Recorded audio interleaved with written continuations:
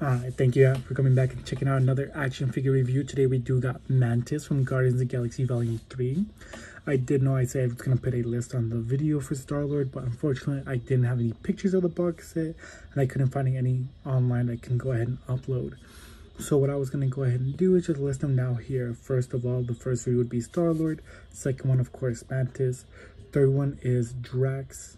Oh no, third one's Nebula, fourth one's Drax, then Rocket, then Adam Warlock, Kraglin, and then we will go ahead and get into the Groot Deluxe figure as well.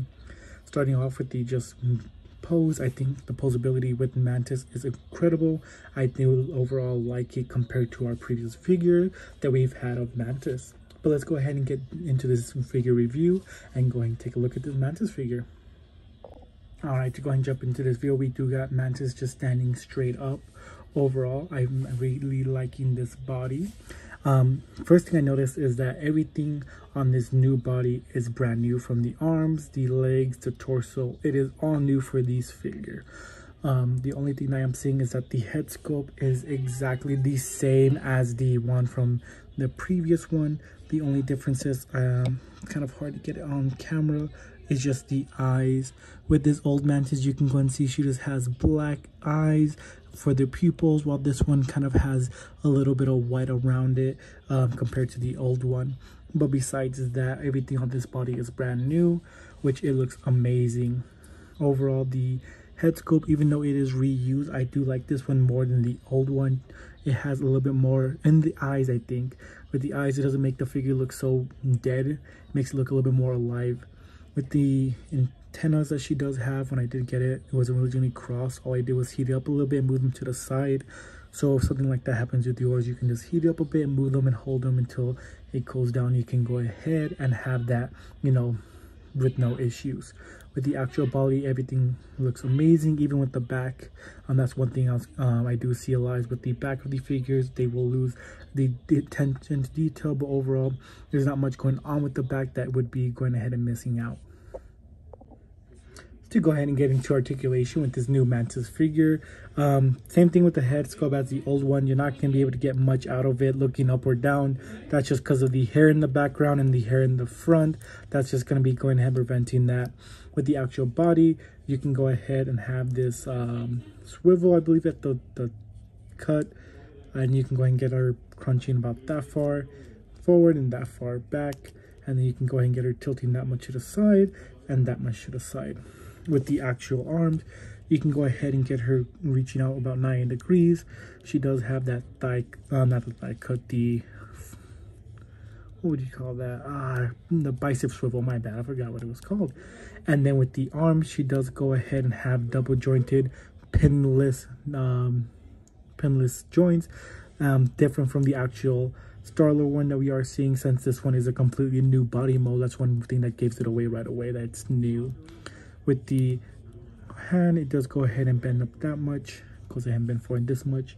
I believe these are, oh, actually, I believe these are the exact same hands that we were seeing with the old one.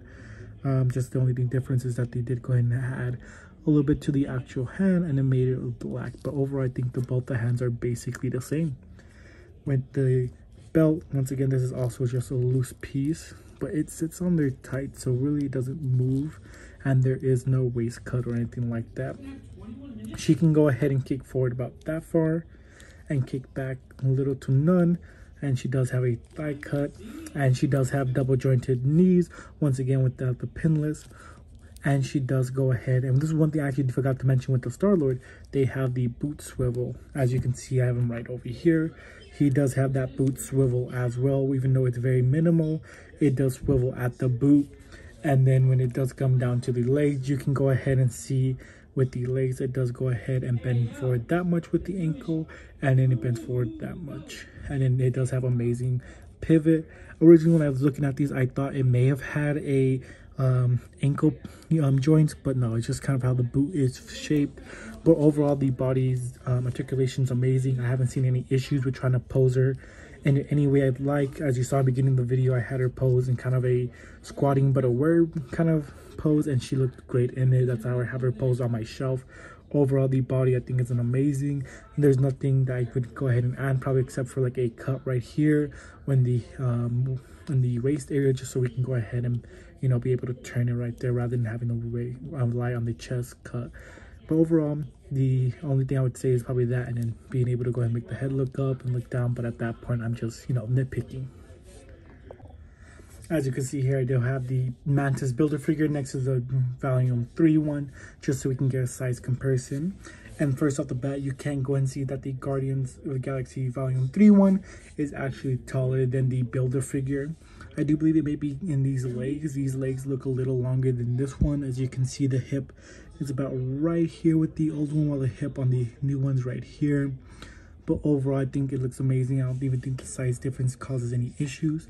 To go ahead and move this old Mantis out of the way and bring in the Star-Lord I had just a moment ago. He is standing right next to her, and I don't think the size is that off. I do think she should be a little bit shorter than Star-Lord, a bit more than what it is shown right now. Maybe he should be a little bit taller. As we get into more of the figures, I can go ahead and tell you which one should be taller or shorter. But off the bat, I think it just made that she may be just a little bit too tall compared to the other figures. But overall, I think she looks amazing. The matching uniforms look great, and when they are, you know, together, of course. One thing I'm seeing compared to this Star-Lord to this Mantis is right there on the chest. This emblem looks to be having some actually printed on detail, while this one looks like it is just flat. I'm not sure if that's a design choice, like it's gonna be in the movie, because he's supposed to be like the leader of the Guardians and he has it upraised, or hers is not. Or I don't know if it was just a design or concept art that may have had two different designs that they went with. But overall, I think the costumes look amazing with both Mantis and Star-Lord, and I think they look great together. Just my final thoughts with this Mantis. Overall, I think it's an amazing figure, and I think it is pretty screen accurate. I don't think I did it in the beginning, but just in case if I didn't, let me go ahead and move it to the side and once again put up the picture over here. Overall, I think it looks amazing. Once again, I think the colors on this one are just a little bit bright compared to the actual final product, but I do believe that's just because of the concept art that Marvel Legends had we're going off of. As you can see, if you have seen the SH Figure Arts one, they look a little bit darker than the Marvel Legends. But overall, I like this figure. I think it's an amazing figure to have. If you don't have yourself the Build-A-Figure Mantis, this is one I would recommend picking up. I do know that Build-A-Figure Mantis did go up quite a bit in price. I luckily got a whole lot full of Guardians of the Galaxy members, and Mantis did come along with them complete. So that's why, like I mentioned in my previous video, the Star-Lord, I didn't buy him when he was released. It was through eBay. But overall, I think this figure is great. I have no complaints about it except for the head not being able to look up and probably the cut out the waist. But overall, I think the figure is amazing, and I think if you have the opportunity to pick it up, you should. Well, that's going to be going ahead and bringing our figure review to an end today with this Mantis figure. I just want to go ahead and once again thank you all for watching to the end of the video if you are still here with us. And if you don't have the time or you don't mind, if you can go ahead and push a like, subscribe, and comment to let me know what you are thinking on these videos reviews. If you have anything that you suggest to go ahead and change to make these videos just that much better, please do go ahead and let me know in the comment section below. And once again, please no spoilers for the movies for those who have not watched it, like myself, or anyone that might be watching these videos.